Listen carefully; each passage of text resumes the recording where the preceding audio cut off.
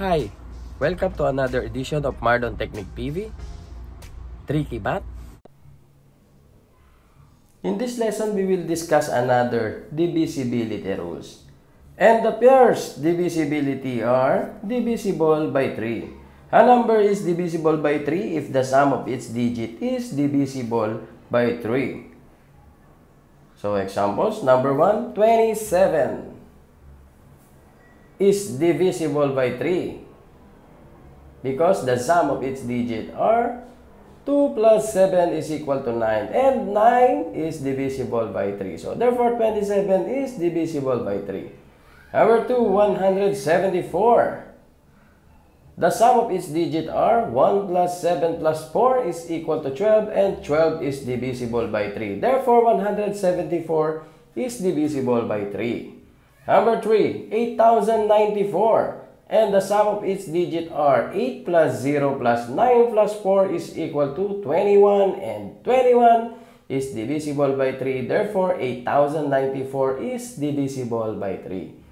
So, number 4, 10,998 is equal to 1 plus 0 plus 9 plus 9 plus 8 is equal to 27, and 27 is divisible by 3. Therefore, 10,998 is divisible by 3. Number 5, 198,702. And the sum of its digit are 1 plus 9 plus 8 plus 7 plus 0 plus 2 is equal to 27, and 27 is divisible by 3. So therefore 198,702 is also divisible by 3. Number 6, 2,999,817, and the sum of its digit are 2 plus 9 plus 9 plus 9 plus 8 plus 1 plus 7 is equal to 45, and 45 is divisible by 3. So therefore 2,999,817 is divisible by 3. Without doing the manual computation or using calculator, we can easily determine that 2,999,817 is divisible by 3. Number 7, 10,300,422 is divisible by 3 because the sum of its digit are 1 plus 0 plus 3 plus 0 plus 0 plus 4 plus 2 plus 2 is equal to 12, and 12 is divisible by 3. Number 8, 720. The sum of its digit are 7 plus 2 plus 0 is equal to 9. So therefore 720 is divisible by 3. Number 9, 100,818 is also divisible by 3 because the sum of its digit are 1 plus 0 plus 0 plus 8 plus 1 plus 8 is equal to 18. And 18 is divisible by 3. So, divisible by 6. A number is divisible by 6 if it is divisible by 2 and also divisible by 3. Examples, 246 is divisible by 6 because it is divisible by 2 since it ends with 6, and divisible by 3 since the sum of its digit are 2 plus 4 plus 6 is equal to 12, and 12 is divisible by 3. So therefore 246 is divisible by 6. Number 2, 36 is divisible by 6 because it is divisible by 2 and divisible by 3. So number 3, 1,134 is divisible by 6 because it is divisible by 2 since it ends with 4, and divisible by 3 since the sum of its digit are 9. Number 4, 20,904 is divisible by 6 because it is divisible by 2 because it ends with 4, and divisible by 3 because the sum of its digit are 15. So therefore, since it is divisible by 2 and divisible by 3, Therefore, 20,904 is divisible by 6. Number 5, 702 is divisible by 6 because it is divisible by 2. It ends with 2 and divisible by 3 because the sum of its digit are 9. So therefore, 702 is divisible by 6. Number 6, 19,908 is divisible by 6 because it is divisible by 2 and divisible by 3. Number 7, 200,004 is also divisible by 6 because it is divisible by 2 since it is end with 4, and it is also divisible by 3 since the sum of its digit are 6. So therefore, 200,004 is divisible by 6. Number 8, 5,190,012 is also divisible by 6 since it is divisible by 2. It ends with 2 and it is divisible by 3 because the sum of its digit are 18. So therefore, 5,190,012 is divisible by 6. Number 9, 10,999,842 is also divisible by 6 because it is divisible by 2 and divisible by 3. Number 10, 24 is of course divisible by 6 since it is divisible by 2 and divisible by 3. Divisible by 9. A number is divisible by 9 if the sum of its digit is divisible by 9. Examples, 27. So 2 plus 7 is equal to 9 and 9 is divisible by 9. So in the previous lesson, we also saw that 27 is also divisible by 3 because 9 is also divisible by 3. So number 2, 918.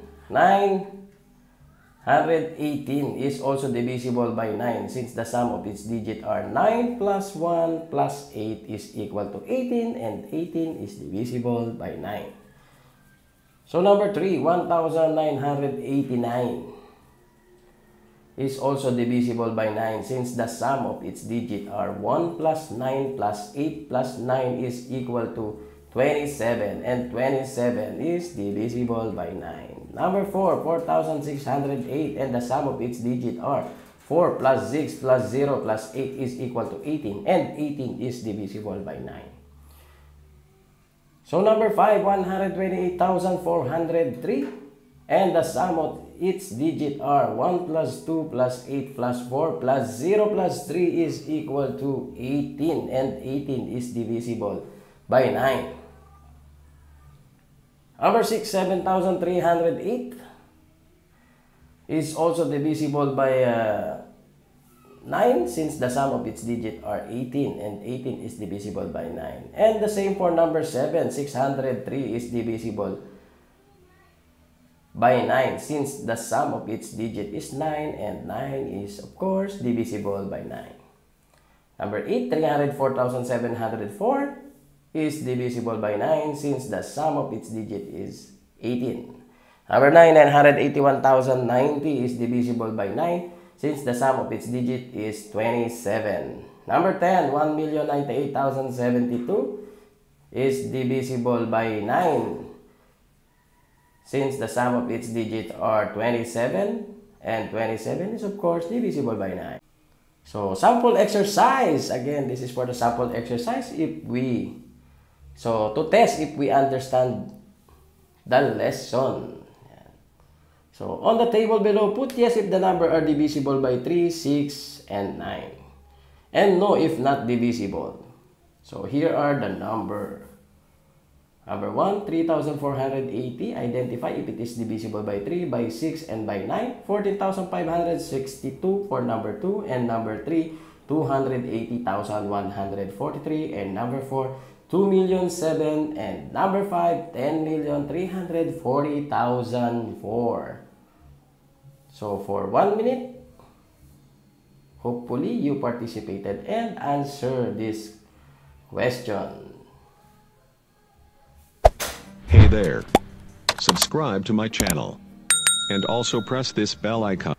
Last 10 seconds. 10, 9, 8, 7, 6, 5, 4, 3, 2, 1.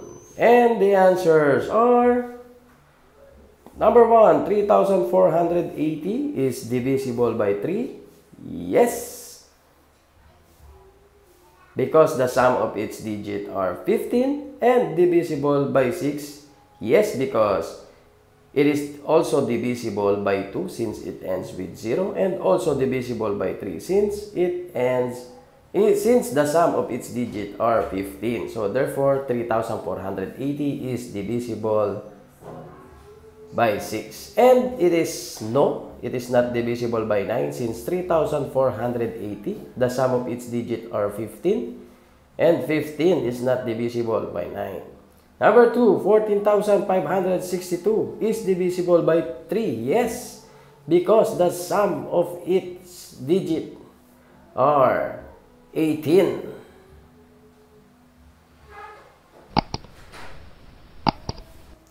And it is divisible by 6. Yes, since it ends with 2. So therefore it is divisible by 2 and divisible by 3. So therefore 14,562 is divisible by 6. And of course it is divisible by 9 since the sum of its digits are 18 and 18 is divisible by 9. Number 3, 280,143 is divisible by 3.